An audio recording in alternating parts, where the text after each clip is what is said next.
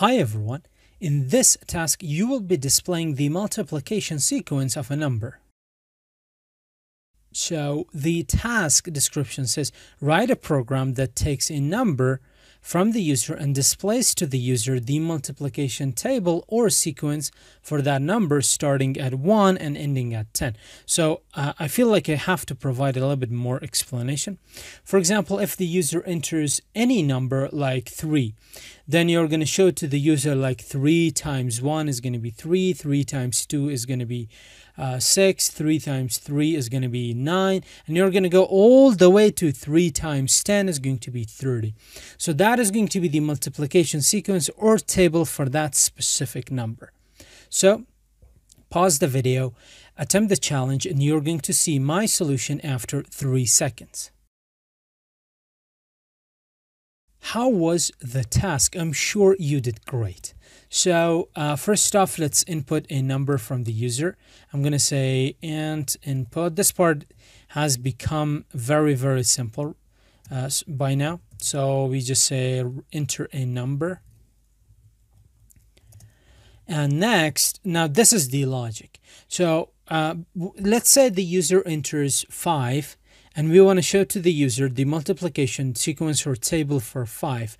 So we will be working with some sort of range. That range is going to start from 1 and it is going to end at 10. So we are going to say for x in range, start from 1 and end at 10.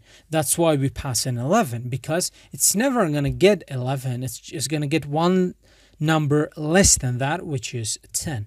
What do we want to do with this? We want to print it to the screen. What do we want to print to the screen? So we want to grab. Now let's think about this for like 10 seconds. So x, what is going to be the first value of x?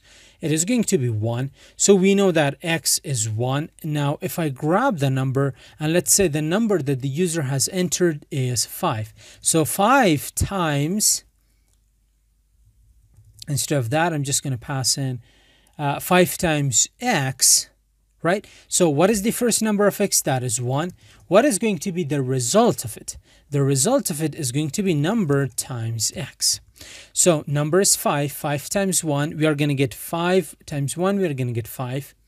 And in the second iteration, x is going to be 2. So 5 times 2, we are going to get 10. In the third iteration, x is going to be 3. So 5 times 3, we are going to get 15, and so on and so forth. So let's save that. Let's run this code.